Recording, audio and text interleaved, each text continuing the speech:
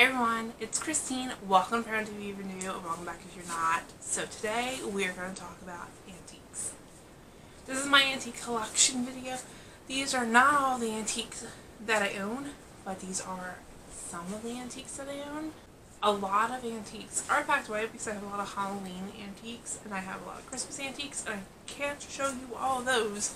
Well, I mean I could, but I really don't feel like digging through everything right now, especially Christmas stuff. Halloween stuff I really wouldn't mind because I'm going to go bring out Halloween stuff anyway soon, but Christmas decorations, I'm not doing that. I do have a lot of those. I have probably more Christmas antique items. I think they're easier to find, and I've had more handed down to me. Halloween antique items are a little bit harder to find, in my opinion. Alright, so let's start off with my absolute favorite thing that I own. This is very near and dear to my heart. This is my teddy. My grandfather gave him to me when I was a baby, so I've had him for almost 30 years, but my grandfather had him for 15 to 20 years before that, so this teddy bear is probably almost 50 years old. He's incredibly beat up. My dog Bingo bit his face off, and my mom had to re-sew him, and I cried even more after she did that, but I learned to love him anyway. He has his old tag here, but it's never had words on here since I've owned him. I mean, maybe when I was a baby he might have, but I will never get rid of him. He is my favorite thing. Like, if I had a fire and I could only, aside from like pictures, if I could only take one other personal item, I'd bring Teddy. He means everything to me.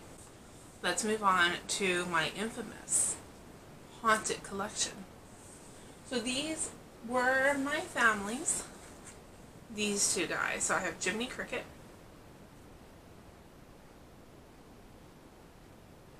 I have Pinocchio. Pinocchio was definitely broken and glued back together by somebody.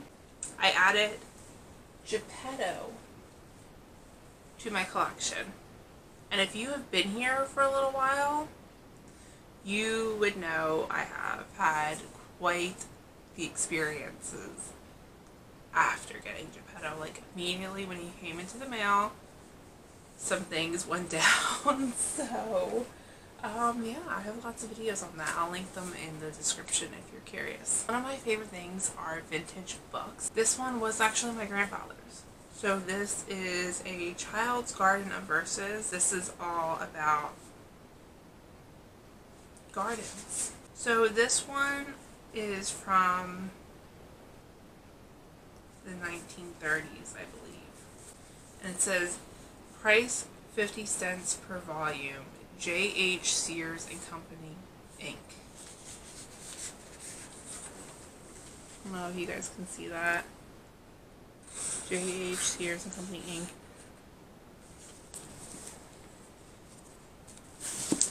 This is what the book looks like.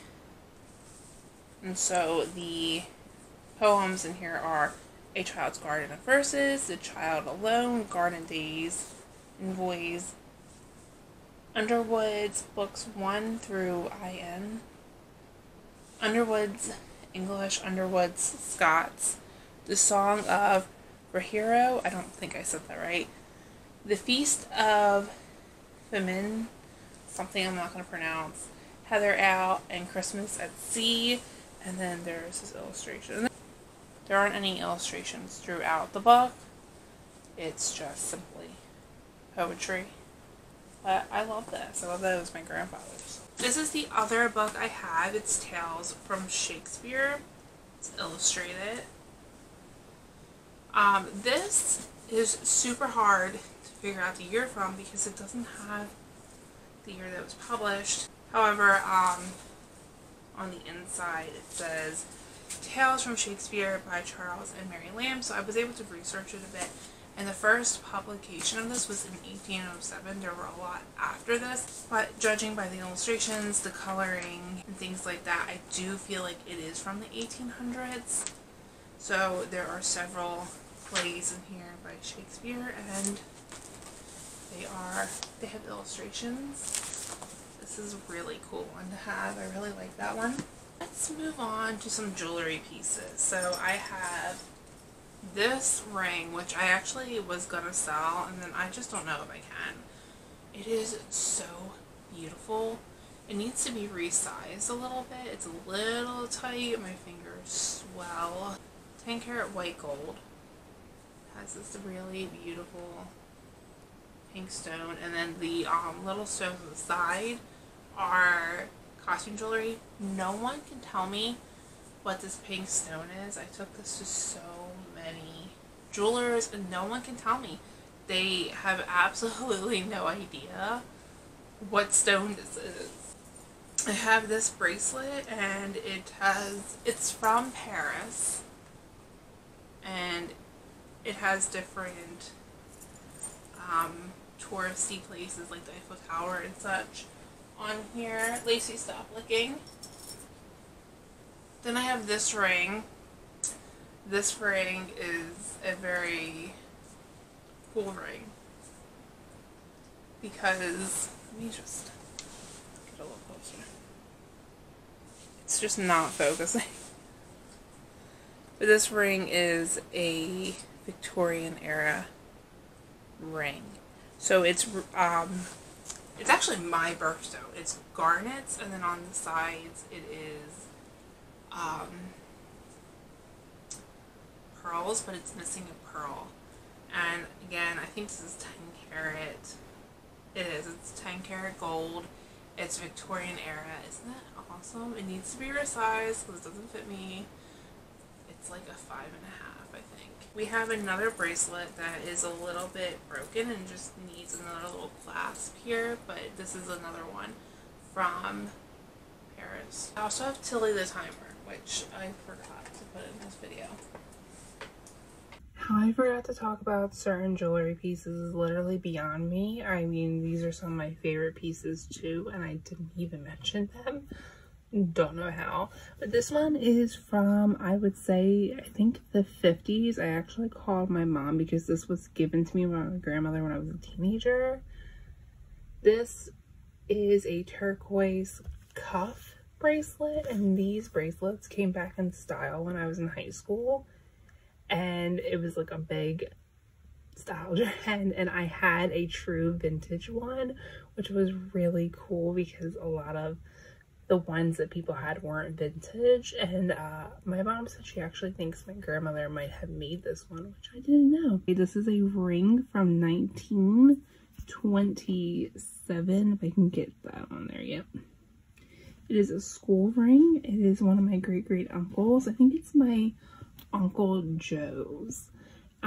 This fits me, not on this finger, but it does fit me, and I do wear it quite a bit, but it does irritate my skin a little bit because it's kind of heavy, so sometimes it bothers me, and I can't wear it on a daily basis, but I do wear it kind of often, and I love this piece. It means a lot. This was something my mom gave me as well. This is my grandmother's wedding ring. This is from the 50s, and as you can see, this has some stars engraved. This is 24 karat gold. Oh, this ring, I don't think I said it, but it's from Clarksville, Virginia, which the high school that he went to is no longer around. I think this belonged to my great-grandmother. This is a 10 karat gold real pearl ring, and this is my favorite ring that I own. It is beautiful. So on my wedding day, my mom gave me this ring for my something borrowed, and I said that weird, and I was so excited. And then when I went to give it back to her, she actually told me she wanted me to have it, and I was incredibly excited. Still to this day, one of my favorite pieces I own. It is a bit heavy, and I can't wear this ring every day either because it does irritate me because it is heavy, but it's beautiful. This ring, I am not sure exactly who it belonged to, and I don't know the time period for it. It was maybe the 40s. It is a real gold ring with a very Tiny diamond, if it can focus. That was lazy. It's barely focusing. But I really like this ring. I think it's very pretty. I do have a few other, sorry, I have dog hair like all over my bed. I have a dog, you know. I do have a few vintage necklaces. Why can't I talk? But this is my favorite. This is pearls, obviously.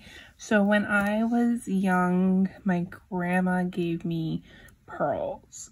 And my mom had a set. And then my mom's was stolen and she was so upset, so I gave her mine. And when they were cleaning out my grandparents' house, they actually found another set of real pearls and they gave me these because I gave my mom my pearls, and I was very, very excited because pearls are my favorite piece of jewelry. I just think they're beautiful. This is something my grandmother actually made. It's such a pretty bracelet. My grandmother used to make jewelry, so I have this one and a few other pieces that she's made. This bracelet is one of my favorite pieces that she made. So pretty. I have this costume jewelry. Look how pretty that is though. It like really sparkles. My hair is all over the place. She made this one, my grandmother. Let's see, I think that she made this one and this one as well. So we have that. That's pretty too, right? Look at that. Kind of like a choker actually. That's so pretty. One's blue and white, whereas the other one was just all blue. Again, it's a choker. So pretty.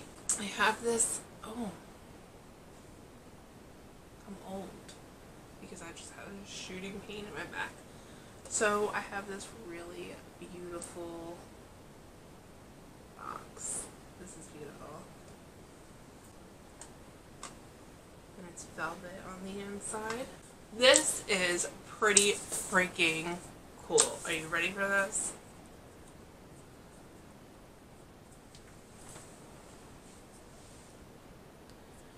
Probably can't make it out. I don't know. Best wishes, Reggie Jackson. Nice, huh? So this is from Acme Rodeo of 1978. Pretty awesome. This is one of the newer vintage items that I have, but it's pretty cool nonetheless. Okay, so this is, other than my teddy, this is my other favorite thing, and then one other thing is my favorite. So like top 3, teddy and this sign. This was my grandfather's grandmother's sign. She was an entrepreneur and she did dressmaking. It was one of her many professions. And I think this sign is so amazing. I love it. This is from 1930s probably. Pretty cool, huh? Like this is, he told me I could have this one day, and when they were cleaning out my grandparents' house, I couldn't be there, and I had called up my stepdad, told him this is extremely, extremely important. Go down in the basement, go to the back of the basement, there is a sign that says Miss Johnson Dressmaking. I need you to unscrew that and bring it to me. It is extremely important. We do not forget the sign. And they didn't. This is the third thing that is very important to me, and this is something that I take with me when I'm depressed or I'm nervous and I need to feel close to my grandfather. I have his dog tags. He was in the Korean War. Okay, so this is really cool and really creepy at the same time. So I have lots of medals and badges from, most of them are from my ancestors when they fought in the war. So World War I, World War II, and the Korean War. But I have 2 things. I have 2 things from dead Nazi soldiers. Okay, so I'll show you those things. And I'll show you a few of the other American badges. So we have this badge. Ugh, it's so creepy. Like holding these makes me feel a little sick in my stomach. Then I have this one. Ugh. Oh. These two things, like, they don't really come out ever. So here's like a pen, and then I have just a few different badges. So I have a lot, not a few, a lot. There's another pin. I would like to one day have these looked at so someone can tell me exactly where they're from, what war they're from, things like that. Yeah, let's get the Nazi stuff in here and away from my view. I feel like shaky holding that. It kind of disturbs me. So these are two letters that recently came into my possession. This is actually a letter, and this is a poem, and these are from my great uncle's girlfriend that he met in France when he was in the war, and they fell in love and they kept in touch. This is stationery that he gave her. It says Old Hickory straight bourbon whiskey, 100 proof, bottled in bond, and 86 proof, Old Hickory Distillers Company, Philadelphia, PA. That's how we know. So I'll read them to you. It says, another happy year. This is the end of one more year of joy you've given me. Thank you so much, my darling, for each happy memory. Thank you for being kind and sweet and good in every way, and for your close companionship through every night and day. Thank you, my darling, for the warmth and comfort of your smiles. An ambulance. I'm sorry. And for your letters when we were apart by many miles. I hope the new year will become the best you ever had, and I will strive with all my heart to keep you always glad. Thank you, my darling, for the fact you always have been true. God grant the year ahead will bring more happiness to you. Love, I think it's Tina, but it could be Tink. I'm not sure. For you alone, only you can make the sun shine even on a cloudy day. You alone possess the power to make every sad thing gay. It's as though you were enchanted by a queen with laughing eyes.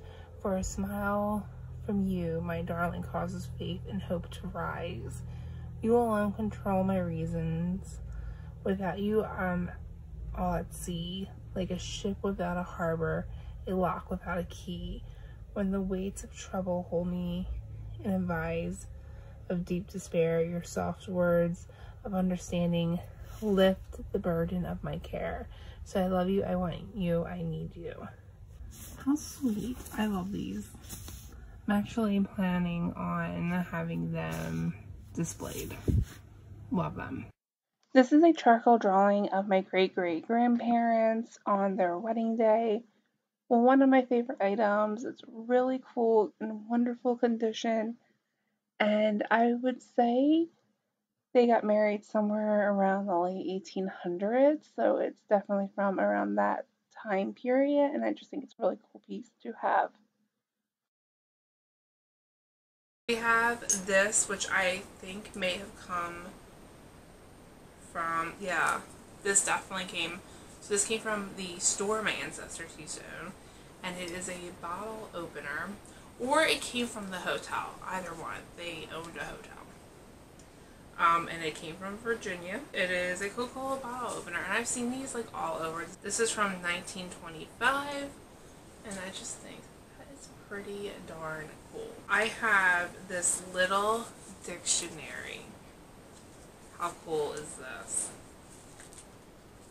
Like, so tiny, so awesome. I'm surprised I'm not running out of battery right now. It's a Webster dictionary.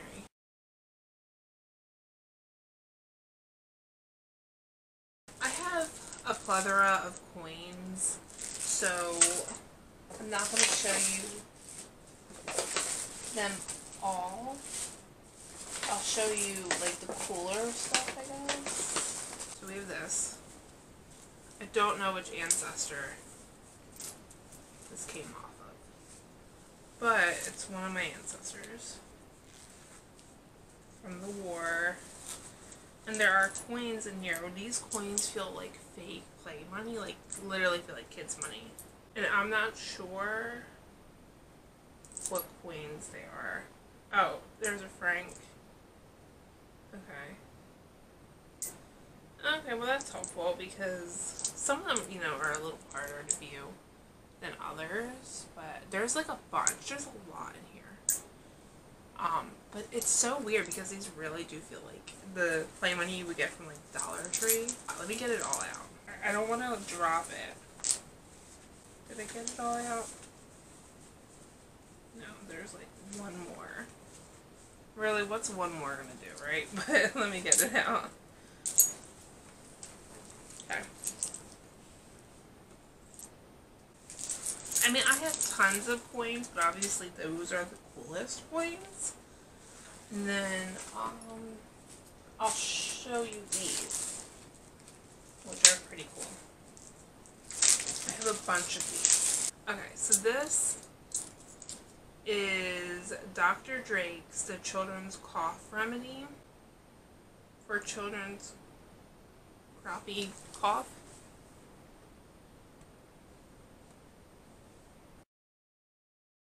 I have a bunch of these.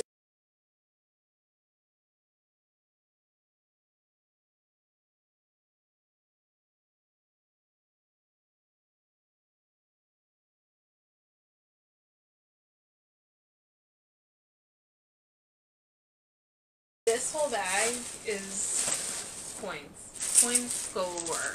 And then there's a lot from different countries, from different wars. So that's pretty cool. We're nearing the end here. So this thing I was...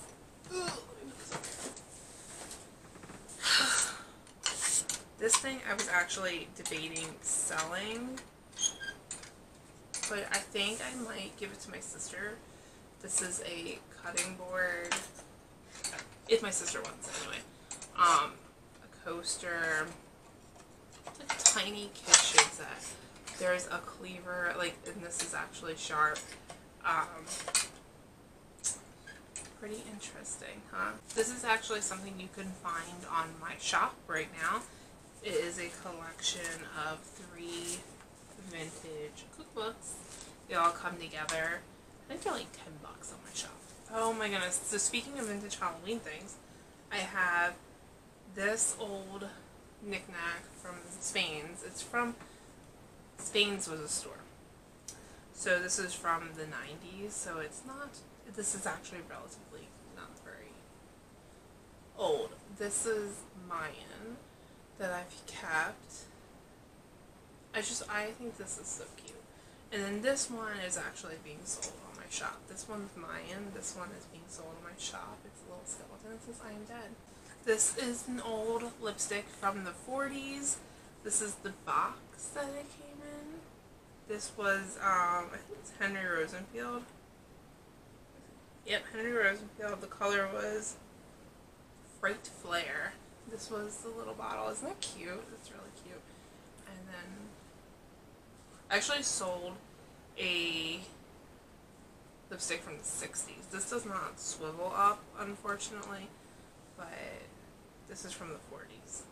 Okay, so this one is really cool, and unfortunately, it's so tiny and so old that you're not going to see the detail very well.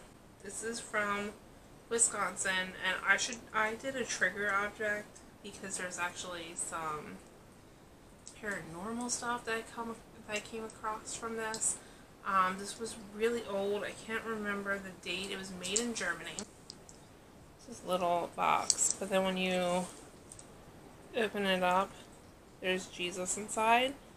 And I did a trigger object investigation that I will link like a while ago, and I had some interesting results. I think I'm going to do an updated one with like my updated technology. So I actually have this, I don't want to like show too much, but this vintage box, and in here is mystery items. A bunch of mystery vintage items. This is on my shop. There is I don't even know, like it might be like 11 to 13 items in here, I can't remember. And there's some vintage toy items in here. Okay, so we're getting down to the nitty gritty. These are some pictures I'm selling on my shop. I do have pictures of my ancestors that are pretty old, but I'm not going to show them in this video because I really have to take those out. But I have some cabinet cards like the ones I'm going to show you. You can find these on my shop right now. This is a card of a baby. This is a tin one. And then these two are cabinet cards, so... I mean, like, look at how cute this old man was. He just, I don't know. He looks like a grandpa to me. I don't know, I like him. And then I have this one. And so these three you would get together for like $15, I think it is. So this is actually a picture of an ancestor. I'm not sure who it is though. It is a woman and she has a baby. And this picture is really old and it's going to be really hard to see on camera, but she's holding a baby right here. So I have a tie clip, a Ford tie clip, and this will be on my shop as well. I have another bracelet. This is all coins. These are like 6 pence and things like that. This gold filled necklace. It's a pretty necklace. It's going to be listed on my shop as well. This is from, I think, the 60s. I have just a gold cross, again, around the same era. This will be listed. This is a costume jewelry cross, but this is pretty old, and this is going to be listed as well. This one's pretty. Not that you can see because it's not gonna focus. This is something so silly, and I actually wanted to give this to my nephews, and because they loved it, but my husband's family insisted that it could be worth something one day, and I'm like, it's never gonna be worth anything. It's talking teeth. They loved it. I think that they should have kept it. So, you know, they chatter. When you set them on the floor, they chatter better, but it's in my hand.